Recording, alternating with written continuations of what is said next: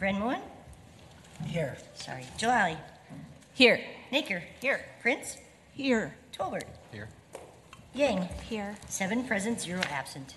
Item number 1, Resolution 23-956. Authorization to designate Face-to-Face Health and Counseling Service, Inc., a Minnesota nonprofit corporation, as tentative developer of 1170 Arcade Street, District 5, Ward 6. Dr. Goodman. Thank you, Chair Tolbert. Commissioners, this item will approve the designation of Face-to-Face Health and Counseling Service as tentative developer of the HRA-owned property at 1170 Arcade Street for a period of 24 months, ending in June of 2025, to allow time to finalize financing, construction costs, and approvals needed to redevelop the property. This property is approximately a quarter of an acre. It was acquired by the HRA in 2008, has been vacant since then, and was previously the site of a gas station, though the tanks have since been removed. This past November, the HRA released an RFP for the property, and 2 proposals were received. In February, HRA staff and staff members from the Ward 6 office and the mayor's office reviewed both proposals and interviewed both proposers.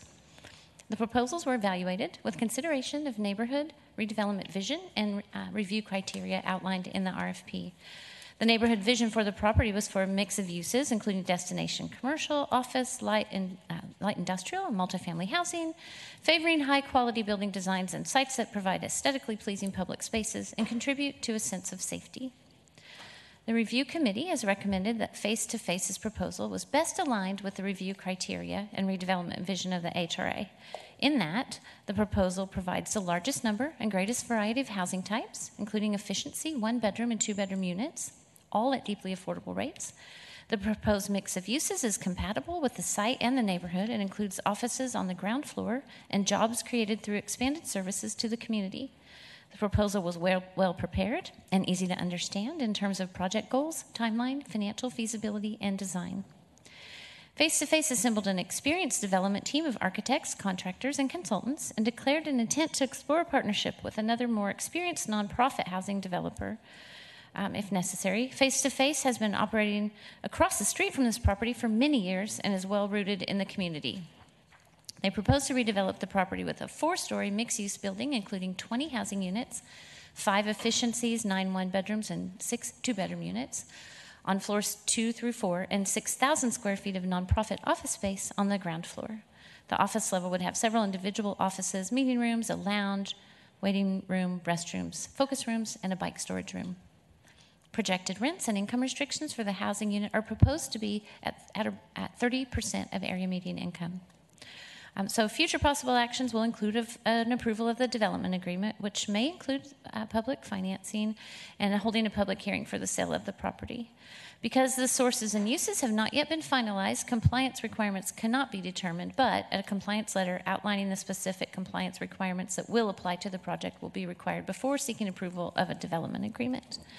Project Manager Jonathan Reister is here today, as well as several members of the development team if you have any specific questions, and staff recommends approval of the item. Any questions or comments? Commissioner Yang. Thank you. Well, Chair Tolbert, if it's all right with you, I wanted to invite folks from Face-to-Face to come and introduce themselves. I'm so glad that you all were able to join us in person. And also, I wanted to share that I had a phenomenal time touring their site right on Arcade Street. And I think there's just so many phenomenal services that you all provide in your facility. I would love for council members to hear all about it too and learn a bit more about the folks in the community who you do serve on a daily basis and why the project here, especially in building affordable housing, why it's important to you. If you come. Stand right in between the two. In between. Okay. Hello. Good afternoon. Thank you for having us. My name is Hannah Getacho Cruiser, the Executive Director at Face-to-Face. Really, really excited that we are here today. We have been in the community for about 50 years, over 50 years, providing services in the medical clinic, mental health, and the state of Minnesota and the county asked us to develop housing opportunities or for homeless youth in 1994. So we've been operating a day shelter and really have seen the need to expand housing for our young people and their families. So we're looking to eliminate some barriers that our young people have in their families. So by providing the affordable housing. So that's a piece that we're really excited about. We also work with Ramsey County Attorney's Office in partnership around youth justice, and we just recently developed a workforce development program for our young people because, as you all know, housing by itself does not work. You have to have all the right things in place, including income.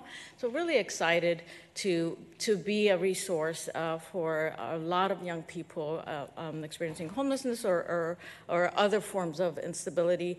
We serve close to 3,000 young people each year, and in all of the different programs that we have. And this 20-unit would really offer the opportunity to work on stability for a lot of families. And so we're really excited. And then having the support in the building as well as across the street. That's also what's fascinating for us. So thank you. And we have a board member here quickly who wants to say something. Our board chair.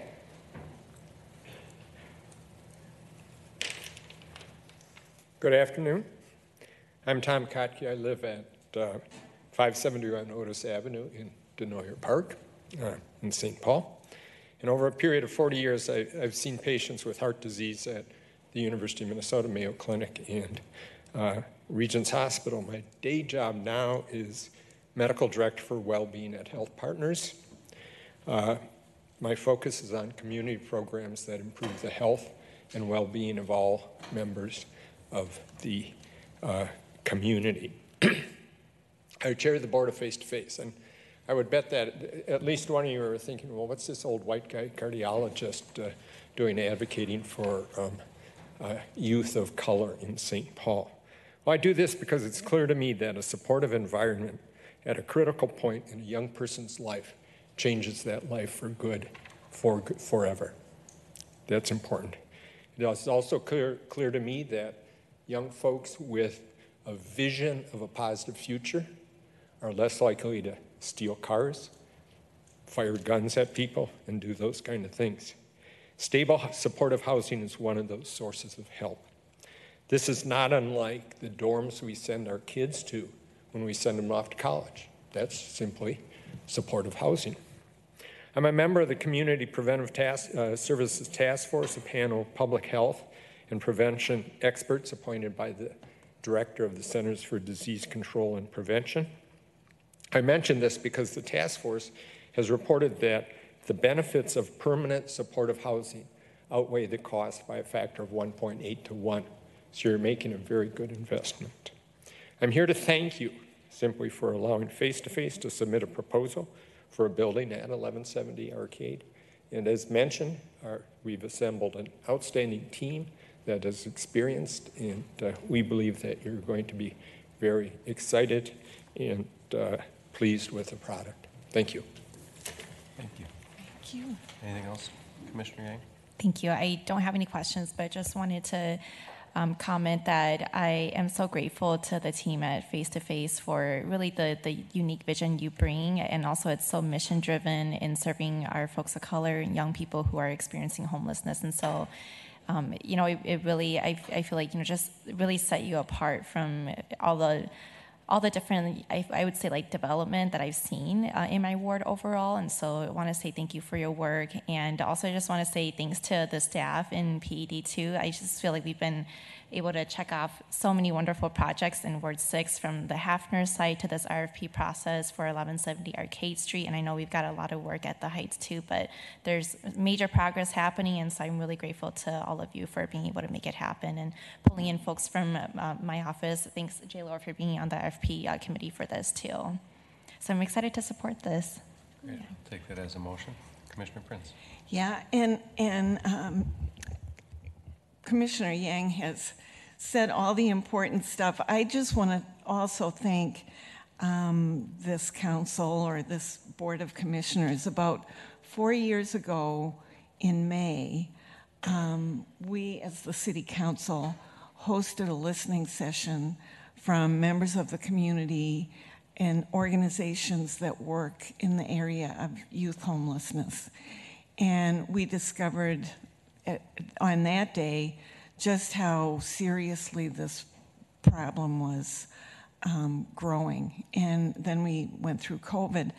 A result of that listening session was the formation of the United for Action to End Youth and Family Homelessness group that included families that were homeless, as well as, notably today, Face to Face, who has been such an active contributing member of all of these efforts. So I just want to extend my gratitude and congratulations to Face on making this happen. This is just the kind of project that we foresaw when we held that listening session, and we are definitely moving in the right direction. So thanks to everyone, and to PED as well. Great. All right, we have a motion from Commissioner Yang. All those in favor say aye. Aye. Opposed? The motion passes. Congratulations. Chair Tolbert, I'd also just like to recognize Jonathan Reister for his managing of this project. This is one that we've been hoping to get done for quite a while, and he did a really beautiful job of managing the process. So thank you. 7 in favor, none opposed. The resolution is adopted. Item number 2, Resolution 23-958, approving modifications to the 2002 home loan to St. Paul Family Project Limited Partnership, owner of Jackson Street Village Project, located at 1497 Jackson Street, District 6, Ward 5. Director Goodman. Thank you, Chair Tolbert. Commissioners, the Jackson Street Village Townhome Project, again, is located at 1497 Jackson Street, was developed in 2002 by the St. Paul Family Project Limited Partnership. R.S. Eden is a managing general partner. The project has 25 deeply affordable rental townhomes that serve families, 16 of them set aside for households meeting the HUD definition of chronically homeless. Due to the age of the project, substantial rehabilitation is now required. R.S. Eden anticipates requesting rehabilitation funding this summer from Minnesota Housing Finance Agency and possibly 9% tax credits from St. Paul to finance the cost of the needed rehabilitation. To enhance the competitiveness of its application to MHFA for new financing, R.S. Eden is requesting that the St. Paul HRA approve following modifications to the HRA's 2002 home loan, which was made to the borrower. All of these proposed modifications are contingent upon the borrower closing on that MHFA rehab financing.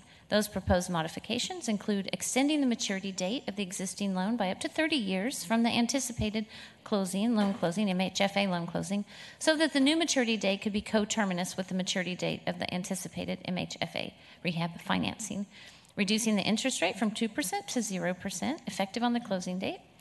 All interest accrued under the 2002 home loan would be due at the new maturity date. If the MHFA requires it in connection with its new financing, we would agree to subordinate the 2002 mortgage to the new MHFA lien. The St. Paul loan, HRA loan for this project has a principal balance of $387,500 and current accrued interest of $161,879. Principal Project Manager Marie Franchette and representatives from the development team are here if you have any questions, and staff recommends approval of the item. Any questions or comments? All right, we have a motion to approve from Commissioner Brenmo. All those in favor say aye. Aye. Opposed? The motion passes. 7 in favor, none opposed. The resolution is adopted. Item number 3, Resolution 23-962, authorizing and recommending approval of financing of a $550,000 home loan, authorizing and recommending approval of financing of a $1,950,000 ARPA loan, and execution of the loan agreements for the Treehouse Senior Housing Project, District 15, Ward 3. Director Goodman. Thank you, Chair Tolbert. Commissioners, this item will approve, again, a $550,000 home loan and a $1,950,000 American Rescue Plan Act loan, ARPA loan, to the Treehouse Senior Housing Project. In January of 2022, the HRA Board approved the reservation of 9% low-income housing tax credits from the City of St. Paul to the Treehouse Senior Housing Project, which consists of 36 units of affordable rental supportive housing for seniors aged 55 and older. This parcel is just north and adjacent to 2319 West 7th Street, which is the location of an existing nursing care facility called the Highland Chateau in Highland Park. This project includes new construction. It's a 5-story building with tuck-under parking, and again, 36 housing units. 27 of those will be affordable at 30% of AMI or less, and the remaining 9 units will be affordable at 50% of AMI or less. 7 units will be set aside for high-priority homeless. These units will also benefit from a housing support subsidy from Ramsey County, and Catholic Charities will be the primary service provider. This project was selected through a formal solicitation review process for PED's ARPA funds for the 30% AMI. The ARPA loan will have a 0% interest rate with deferred payments for 50 years and will be in first position.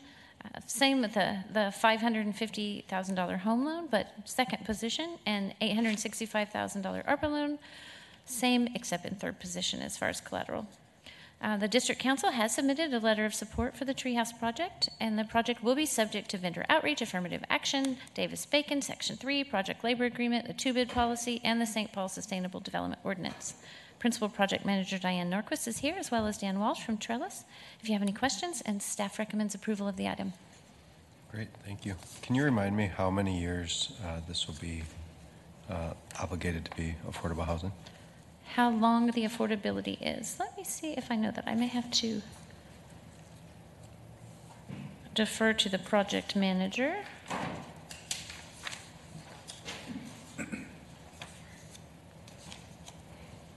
Who's making her way up. Welcome. Good afternoon. Diane Norquist, Project Manager with PED. Chair Tolbert, your question was the affordability period. Correct. This one will be affordable for 50 years. 50? Great. Correct. Thank you. Awesome. Well, I will take a motion to approve from Commissioner Jalali. All those in favor say aye. Aye. Opposed? The motion passes. 7 in favor, none opposed. The resolution is adopted. And we have a request to suspend the rules. A motion from Commissioner Ballinger to suspend the rules. All those in favor say aye. Aye. Opposed? The rules are suspended. Please read the resolution. Resolution 23-959, recommending approval of a $65,000 CDBG loan to Life Juices LLC or a related entity for acquisition, rehabilitation, and code compliance project at 450 Lexington Parkway North, District 8, Ward 1. Director Goodman, and could you start with the necessity to suspend the rules of the timing? Certainly, Chair Tolbert. We thought we were going to have everything in time for the agenda, then we didn't, and then we did. And so we are, honestly, I'm not positive what the timing is. If it may be related to other sources of funding that we're trying to meet deadlines for. There are several sources of funding for this project, so we were trying, and somebody else may know the answer to this question. But I know we have a deadline so we're trying to meet. Could we have an answer? Because I do think it's important. If we're going to suspend rules, we do it for timing purposes only, at least in my opinion. Project Manager Rachel Weicker is here, and she may be able to tell us the specifics. Welcome. Hello. Hi, Rachel Weicker, Project Manager with PED. And yes, I do apologize for the confusion around this. So as this is CDBG, we needed to get a historic review completed before we could submit the environmental review. So we know that the SHPO office had been delayed for several weeks, but it took a couple calls to get that review completed on time or ahead of their schedule. And so what we were trying to do to make it to this date is that he is also going to NDC for funding approval on this date, and the contingency date to close on the property is July 12th. So we were trying to make everything on to his schedule and the other financing schedule to make sure that the property could still close on time. Okay, and so hearing this at the next HRA meeting would not allow that to happen? It would have been exactly hearing the exact date that funding was approved on the date that the seller would need to know that the funding was approved. So because we were going on a very, very tight timeline there, we wanted to relieve some of the pressure on the business owner. Okay. Thank you. Thank you. Staff. Okay, go ahead. This item will approve a $65,000 CDBG loan to Life Juices LLC for a project to acquire and rehabilitate a vacant building for a new juice and smoothie bar. Alternatively, in the event that the borrower is unable to obtain a federally issued UEI number necessary to borrow CDBG funds, the HRA will be approving the loan to the borrower from the Business Assistance Fund with the same terms. Life Juices LLC is a company dedicated to bringing accessible nutrition to underserved communities where healthy offerings are lacking. The owner, Collie Terry, uses fruits and veggies as a tool for health, wealth, and social change. Life Juices offers cold-pressed juices, smoothies, and acai bowls, all made with organic produce sourced from local farms and food producers in Minnesota. The business is planning to expand from its current food truck and commissary kitchen service to a brick-and-mortar retail location near the Green Line Lexington Light Rail stop. This project centers around the acquisition of the building at 450 Lexington Parkway North, which is under a purchase agreement. The building has been vacant and on the market since 2021. These loan funds will be used to acquire and rehabilitate the space, including making necessary updates to the plumbing, electrical, and HVAC systems, adding fire safety features, and improving accessibility per DSI's code compliance inspection. CDBG was identified as the most suitable source for this project. HUD requires that recipients of CDBG meet one of 3 national objectives. In this case, the objective being met is the area-wide benefit, meaning the service the business provides will be available to all the residents in a particular area where at least 51% of the residents are low and moderate income. Owner equity is structured to cover 10% of the total project costs, with the CDBG loan of $65,000 covering 75% of the total project costs. Again, other sources include funding from NDC and LISC. Again, project manager Rachel Weicker is here, and developer Kali Terry is here as well if you have questions. Kali is an emerging developer who we've been working with for a couple of years on a few different projects, so I'm really excited to see this move forward. And staff recommend approval of the item. Great. Any comments or questions? Approval? Commissioner Ballinger? I'd like to say that that I think this business will add a healthy alternative to what is being sold in some of the other businesses around. And to see the people that are putting this together will be a vision, a possibility for the young people in our neighborhood. So I'm supporting them. Great. We have a motion to approve from Commissioner Ballinger. All those in favor say aye. Aye. Opposed? The motion passes. 7 in favor, none opposed. The resolution is adopted. Item number 4, SR 23-126, Tax Increment Financing, TIF Update. Great. Director Goodman or Jenny Yep, Wolf? Chair Tolbert, HRA Debt Manager Jenny Wolf is here with a brief update on our tax increment financing. Good afternoon, Welcome, Ms. Wolf. Chair Tolbert and Commissioners. I do have a PowerPoint here. It does go through in the beginning with some basic slides about tax increment that I was not really going to cover too much. So I'm just going to fly through those and kind of get right to the request of the board to talk about our TIF districts that are expiring and how much we are capturing of the city's tax base. So just real quickly, tax increment is a tool that's financing tool that's authorized under state law. So it is available to any city and redevelopment authority within the state. It captures the difference in the value of the current site and then the future development value. And the property owners in the TIF district continue to pay their taxes just like any other property in the city. The geography of the TIF district, you have to have a project area, and that project area can be larger, slightly larger than the TIF district if that's desired, and that's where you can expend tax increments with limitations.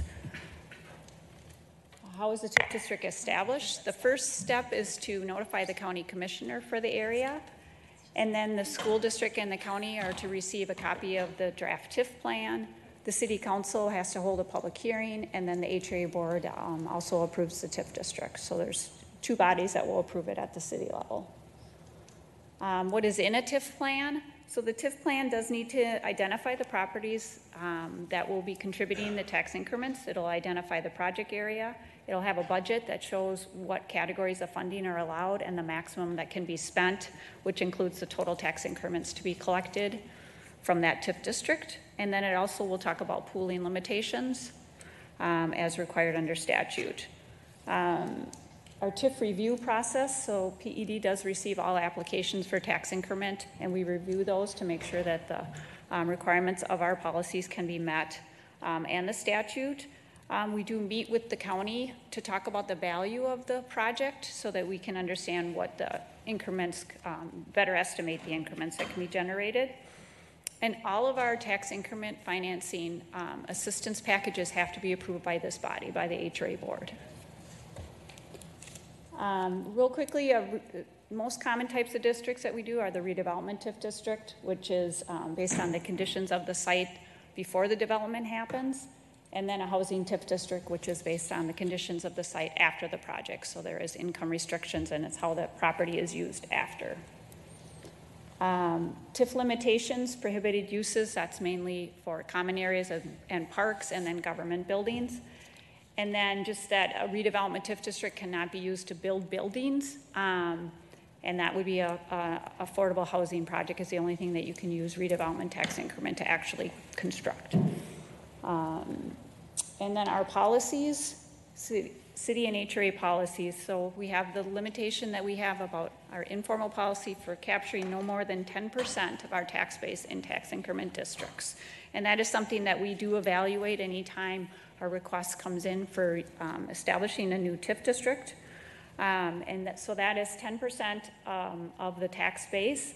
And that is in place because our bond rating agencies kind of look at how robust is our tax base. And so this is something that has allowed the city to continue with its high credit rating by managing that 10% limit. And then the other policy that we like to adhere to as much as we can is doing pay-as-you-go financing for tax increments. That shifts the risk to the developer that the project gets built and generates tax increments and that they're repaid their investment. And then just real quick on our temporary TIF. So this was the allowance to spend unobligated TIF balances that we adopted in June of 22. We did transfer all the eligible tax increments to the holding account by the end of last year as required. We did do a supplement to the TIF spending plan in February of this year. And our total uncommitted balance right now is $21,149,000. We do have a request for Little Africa Plaza that's in the works and will be coming to this body for approval. And this temporary TIF does require all spending to be done by the end of 25. So we're managing this as staff, looking for opportunities to make sure that we can meet those statutory deadlines. So now here is a summary of our current Pay 23. We have 57 total TIF districts in the city. 44 of those are HRA administered TIF districts, and 13 of those are administered by the Port Authority. That just is who manages, gets the receipts, and who manages those contracts and obligations within those TIF districts. For Pay 23, these 57 TIF districts capture 7.78% of the city's tax base. So considerably below the 10%, and this table shows a 5-year history, and we've been managing well below that 10% over the last 5 years, and you can see the total tax base change has been growing every year over those 5 years as well, and then the TIF captured has been growing as mostly, but then it declined in 22, and that was due to decertifying of TIF districts. Recently established TIF districts, so the HRA has established 4 TIF districts over the last 2 years. In 21, we did 2 new housing TIF districts on the Ford site. Those parcels were already in the Ford redevelopment TIF district, and we removed those parcels to put them in new affordable housing TIF districts. And then the 520 Payne Avenue project, the Hollows, that was a new housing TIF district. And then the 4th one was the Farwell Yards redevelopment, which just occurred and had a groundbreaking. And so that is capturing tax increments from an affordable and a market rate project. And the assistance was used to build a new road, Bidwell Street, and then to finance the gap in the affordable housing project, 115 Plato Boulevard.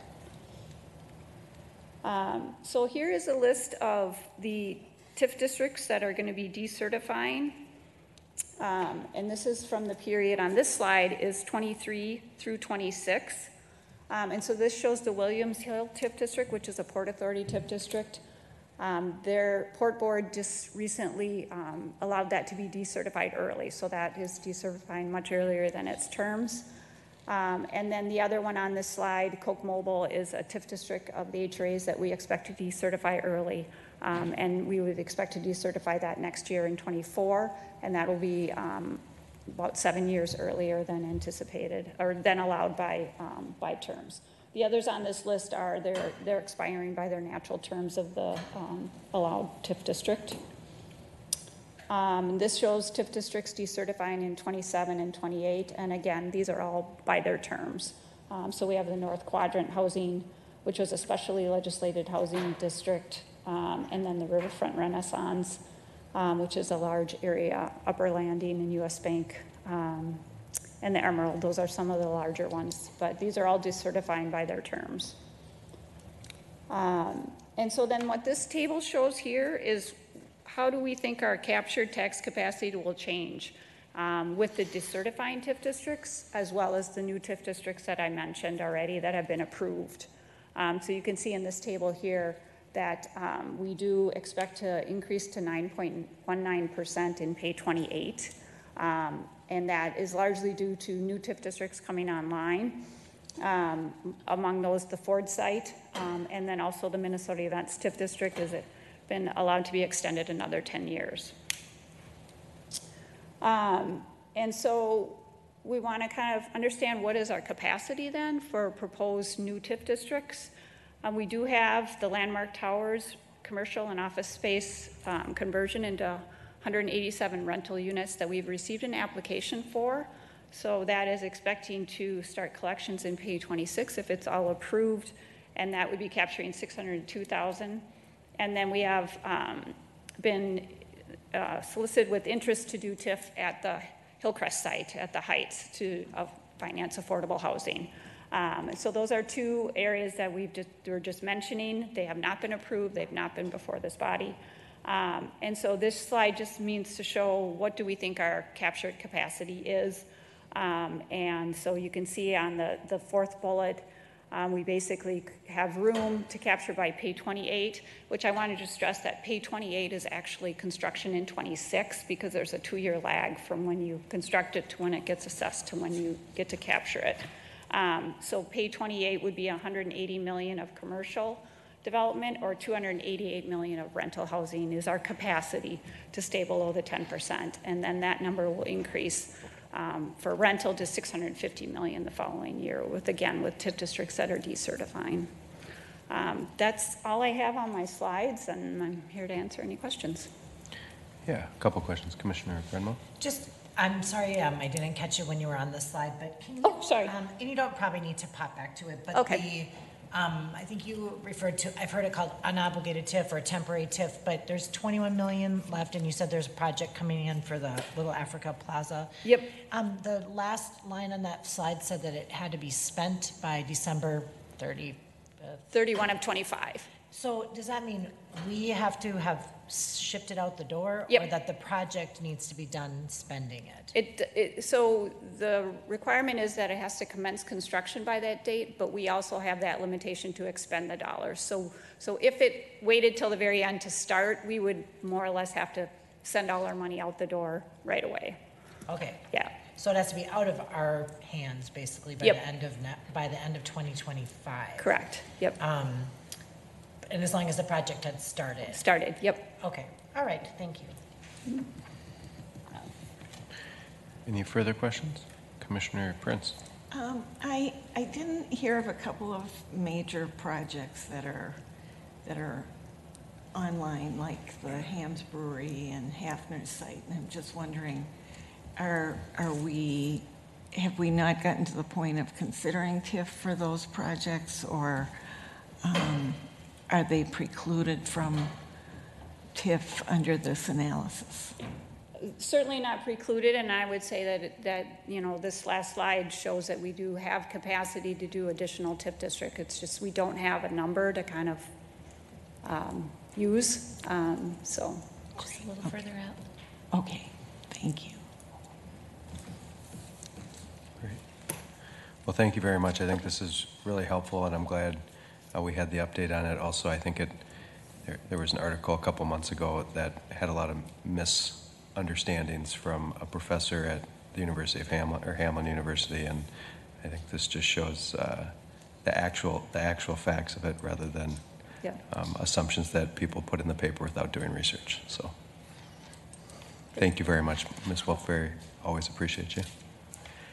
All right, that brings us to the end of this meeting, and we are going to go into recess because we will be doing the next portion as part of a dance at the City Council. So we are in recess.